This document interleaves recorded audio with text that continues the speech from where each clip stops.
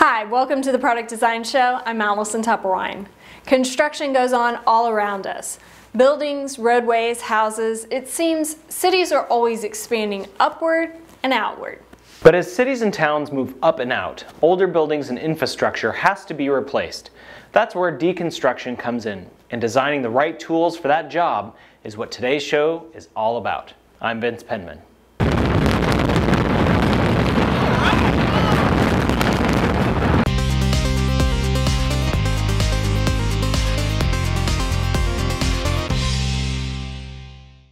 We spoke with Matt Cormack, Senior Product Designer at Arbor Tech, about their newly designed AllSaw 170, a portable saw capable of deconstructing tough surfaces. Unlike traditional saws that use a chain-driven or disc-cutting motion, the AllSaw 170 uses a high-frequency elliptical motion to hammer and cut material at the same time. While this motion is powerful, containing that power poses unique design challenges. Designers at Arbor Tech were faced with two conflicting issues. First was creating blades and a connection rod that could withstand the massive inertial and torque forces created by the motor.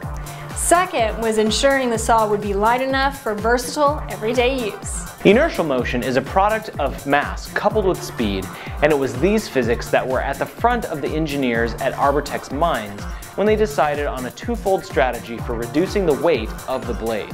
First, Matt's team decided that the blade's width needed to be tapered from wide to narrow as the blade moved from its connection point to the cutting edge. Not only did this taper reduce the mass of the blade, but it allowed the blade a degree of flexion along its length that would prevent it from breaking during use. The next step in reducing the blade's weight was to carve away sections of material while ensuring that the blade was strong enough not to shatter. To do this testing, Arbor Tech used cryoparametric to begin cutting away sections of the blade's body.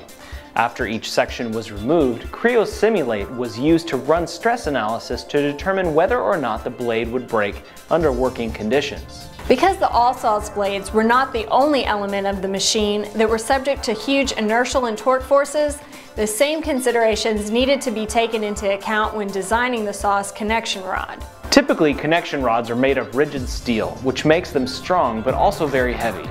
Again, this weight was a non-starter for Arbor Tech's designers. They decided to use aluminum because of its relatively low weight. To further maximize weight savings, engineers began radically reshaping the connection rod and applying stress simulations to the solid models of their designs.